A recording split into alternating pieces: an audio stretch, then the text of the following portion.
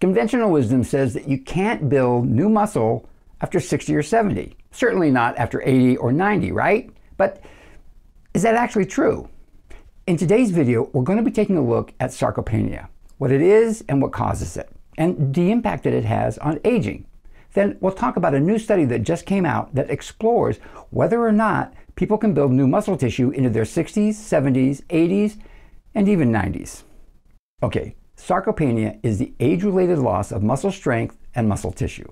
Once we get into our 30s, we tend to lose muscle mass at a rate of about 3 to 5% per decade. Over the course of their lives, most men will lose about 30% of their total muscle mass, in some cases even more. And this loss of muscle tissue is connected to the loss of bone mass. Many of the same conditions or factors that lead to sarcopenia also lead to osteopenia and eventually to osteoporosis. Loss of both muscle and bone mass can cause a loss of mobility, and all of this leads to frailty. And frailty is one of the biggest risk factors for all-cause mortality.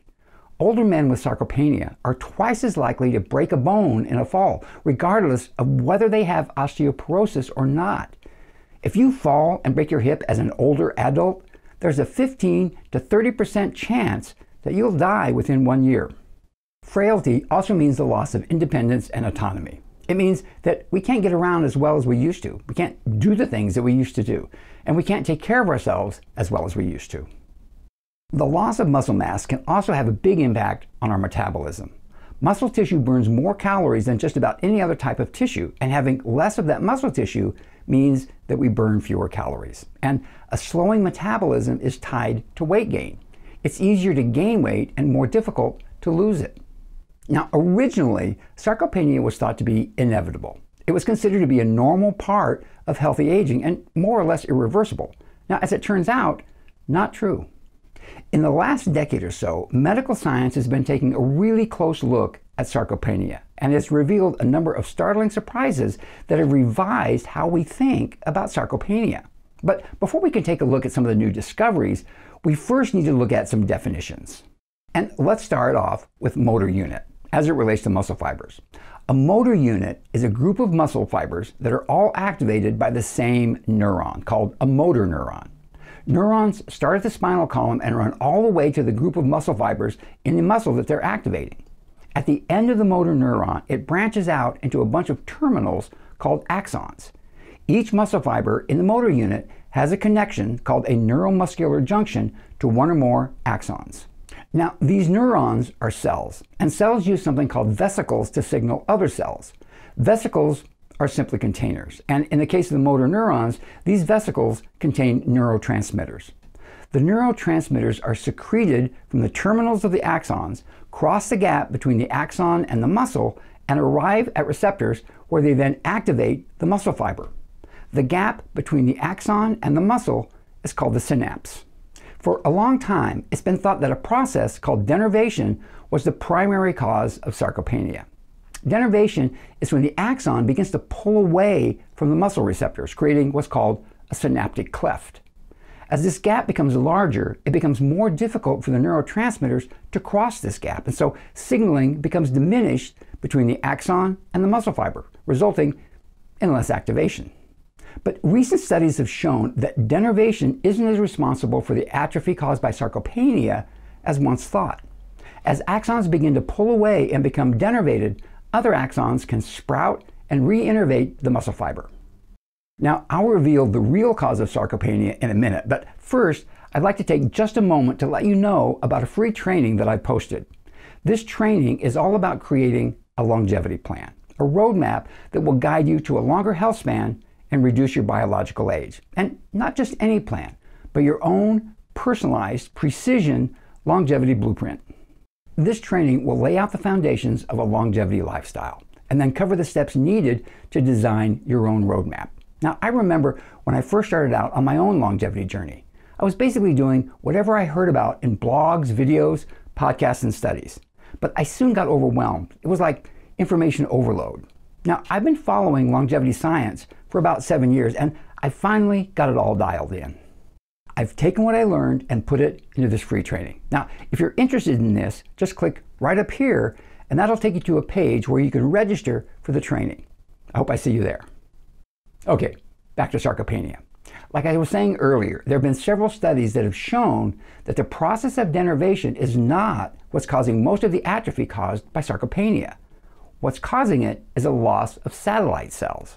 Okay, what's a satellite cell? A satellite cell is a type of stem cell that's responsible for creating new muscle fibers. Satellite cells are in a state of quiescence and sit on the outside of the muscle fibers until they get activated. Satellite cell activation and the creation of new muscle fibers happens concurrently with muscle cell atrophy and degeneration. At least, that's what happens when someone is young and all these processes are running tickety-boo. But as we start aging, we often start losing these critical satellite cells, and so degeneration begins to overtake new muscle fiber formation. Here's the thing about satellite cells. When unactivated, they enter a reversible, non-dividing state of quiescence. They're basically asleep, and this happens under homeostatic conditions. Now, homeostasis is simply a state of stable equilibrium. However, in response to an injury, which, by the way, is what happens when you do a session of weight training, these satellite cells become activated and re-enter the cell cycle, dividing and creating new cells. Now, most of these new cells are used to repair and create new muscle fibers, to regenerate new muscle tissue. But a few of them, a small population, are held back, are preserved to become quiescent again, and are stored for future use. However, here's the thing. As we get older, we become less active, and so quiescent cells tend to stay quiescent. Prolonged quiescence will cause the satellite cell to undergo programmed cellular senescence. This is an irreversible state in which the satellite cells permanently leave the cell cycle and stop dividing. Once these satellite cells enter this state, they can no longer be activated and they're no longer available to create new tissue. Here's how that works. There's two types of signaling that happens along motor neurons. There's anterograde signaling and retrograde signaling. Anterograde signaling are the signals that travel from the spine to the muscle, and it's these signals that activate the muscles, causing them to contract. But there's also retrograde signals. Now, these are signals that travel from the muscle back up the neuron to the spine. Now, this is basically feedback that the signaling worked and the muscle did its job. Now, there's basically three different modalities or ways that this can work. In a healthy individual who's active and exercising on a regular basis, there's beneficial signaling going both ways, both anterograde and retrograde signaling. This keeps the system running like it should, with muscle fiber regeneration and degeneration in balance. The second modality involves motor neuron death and neuromuscular junction destabilization, and it's less common. In this situation, the muscle is deprived of any neural input, causing denervation, fiber atrophy, and eventually muscle fiber death. The third modality is caused by inactivity, and it's starting to look like this is the primary cause of sarcopenia. Older adults tend to become less active. This causes a reduction in anterograde signaling and a lack of retrograde signaling, or an increase of retrograde signaling that is actually hostile to the motor neuron. The bottom line is inactivity, which increases in most people as they age, is not only harmful to motor neurons and can cause muscle tissue denervation, it also leads to prolonged quiescence in satellite cells, causing them to become senescent and no longer available for muscle tissue repair and regeneration. As a result, muscle fibers start to atrophy and die off. Muscle tissue becomes weaker and muscle mass becomes smaller. The result? Age-related sarcopenia. So here's the real question, I guess. Is there a point of no return? A point at which muscles can no longer be regenerated? A point beyond which it is no longer possible to build new muscle tissue? Apparently not. A new study was recently published in the International Journal of Sport Nutrition and Exercise Metabolism, and they wanted to look at whether or not it was possible to build new muscle tissue in an elderly population. So what they did was they enrolled two cohorts. One consisted of 17 older adults aged 65 to 75, and a second cohort of 12 adults who were all over the age of 85 years, some of them in their 90s. Each group did 12 weeks of resistance training. There were no other changes. They didn't make any changes to their diet or to their supplements or medications that they were taking. They just did 12 weeks of strength training. They measured both muscle size or volume and muscle efficiency or strength, how much weight they could lift. And they did these measurements before they started the 12 weeks. They did them again at 6 weeks and then at the end of the 12 weeks. And the results were pretty interesting, if not downright startling.